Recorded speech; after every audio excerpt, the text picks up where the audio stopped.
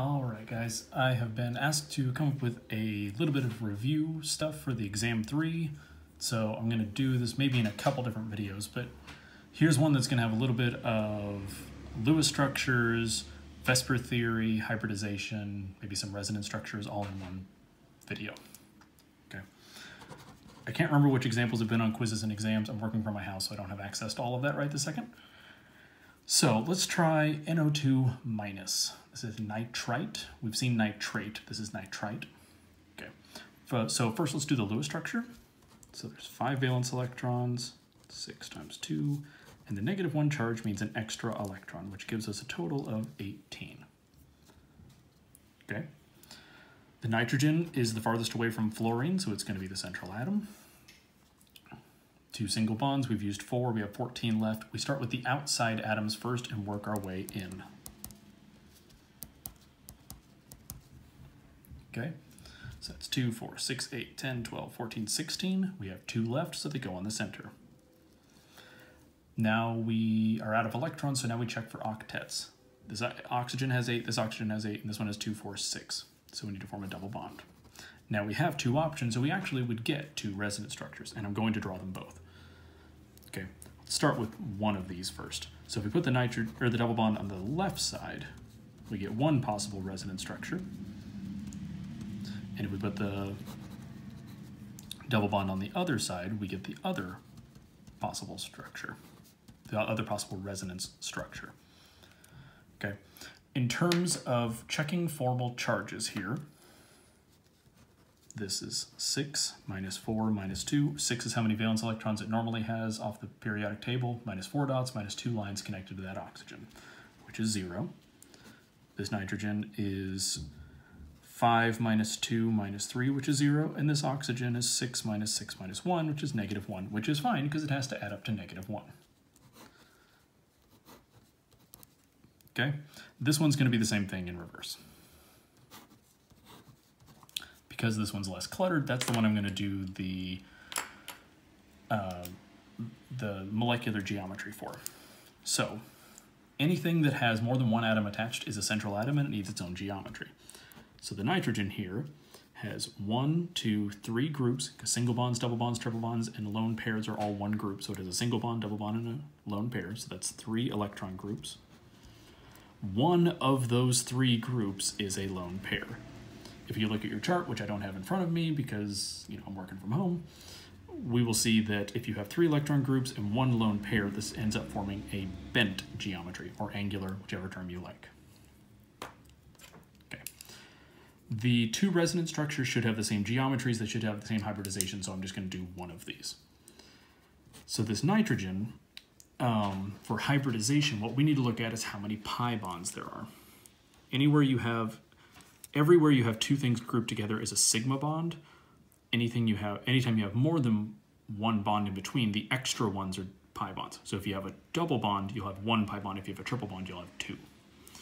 So the nitrogen has an s and 3 p orbitals to work with. We have 1 set that is a pair. I usually deal with those first. Sorry, this pen is terrible. And then 1, 2, 3 bonds, so we need 3 unpaired electrons. Okay, we have 1 pi bond, so 1 of these p orbitals gets used up, and we merge whatever is left. We merge the orbitals. We have an s and 2 p orbitals, so the hybridization is sp2. Okay, so we have the geometries, we have the resonance structures, we have the Lewis structures, we have the resonance structures for those, we have the geometry, and we have the hybridization. Okay. Let's try the same thing for a slight variation. Let's try SO2. Okay. Sulfur has 6 valence electrons, oxygen has 6 valence electrons times 2, which would be also 18. Similar to the last one, but that's okay. Sulfur is farther away from fluorine, so I'm going to put that in the middle. We give the outer atoms what they need first. Okay. So those oxygens have their octets, but right now we've hit 16 electrons, we have 2 in the middle. You'll note that that's pretty similar to what we had up here. Okay, sulfur needs an octet. So right now it only has 6. So if we do that, we end up with still the lone pairs,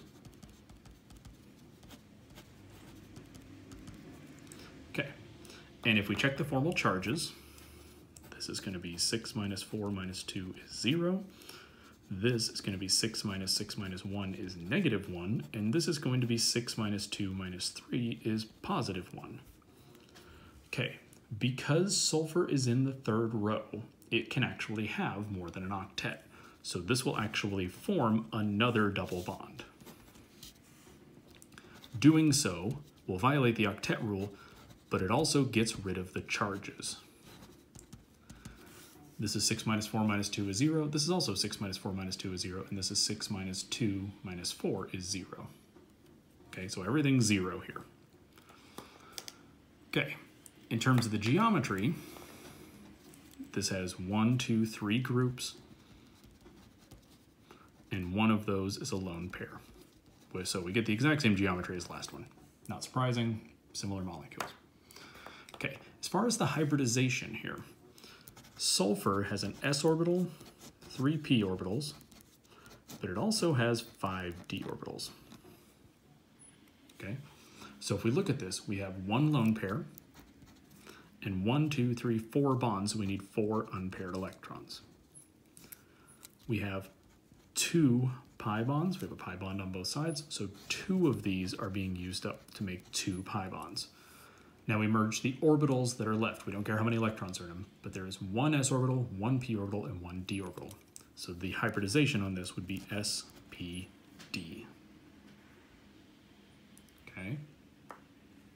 There are no resonance structures because it doesn't need them. Okay.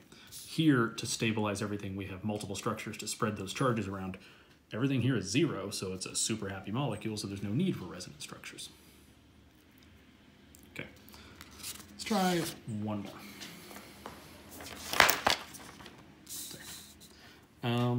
Let's try SO3 2 minus. So SO4 2 minus is sulfate, this is sulfite. Sulfur has 6 valence electrons, oxygen has 6 times 3, and there's another 2 electrons available because of this -2 charge. So 6 times 3 is 18, plus another 6 would be 24, plus 2 would be 26 electrons. Sulfur is the farthest away from fluorine, so it's the best central atom. We're going to have 3 oxygens attached. We give the outer atoms their electrons first, which is what we're doing here. Sorry for random sirens. I live in Westfield and that's how they do it, I guess. Sorry, ignore that. All right, so we've used 2, 4, 6, 8, 10, 12, 14, 16, 18, 20, 22, 24. We have 2 left, so they go on the central atom. At this point, everything has an octet. If we check our charges, what we'll see is that this is 6 minus 1 is -1, -1, -1, and this is 6 minus 2 minus 3 is +1.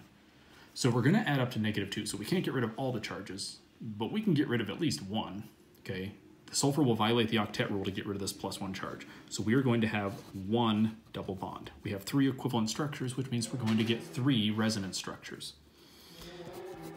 So I'm going to start out by drawing it on the left because it doesn't really matter. If we do this, this oxygen has 6 minus 4 minus 2 is 0. 6 minus 1, just like it was over here, is -1 and -1. And now the sulfur is 6 minus 2 minus 4 is also 0. So we actually got rid of a bunch of charges here. Now, resonance structures, because there are 3 equivalent spots, all 3 of those are resonance structures. On the exam, if I ask you to draw all the resonance structures, this is what I would want. I would want you to draw all the possible options, okay? If I just ask you to draw the Lewis structure, I just pick one of the 3 and draw it and it's fine. We're running on the assumption that all 3 of these are pretty equivalent.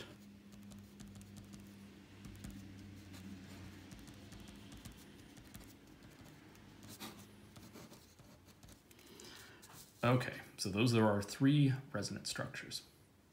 Okay, let's look at the geometry of these. I'm just going to pick the bottom one because it has the most space around it. Okay, so the sulfur has 1, 2, 3, 4 groups,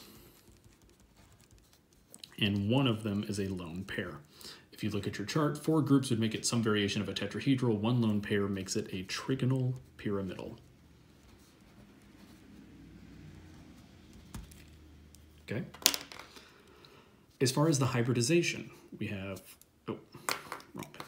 We have a pi bond here, but otherwise everything else is sigma bonds.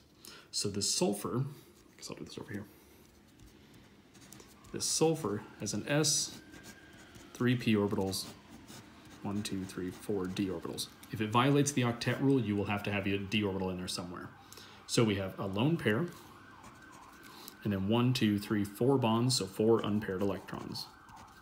We have 1 pi bond, and then we just merge whatever is left, which is an S, 2 p's, and a d. So the hybridization here is sp2d. Okay. All right, thanks guys. I'll try to get a gas law couple of problems up here in a few minutes. Thanks.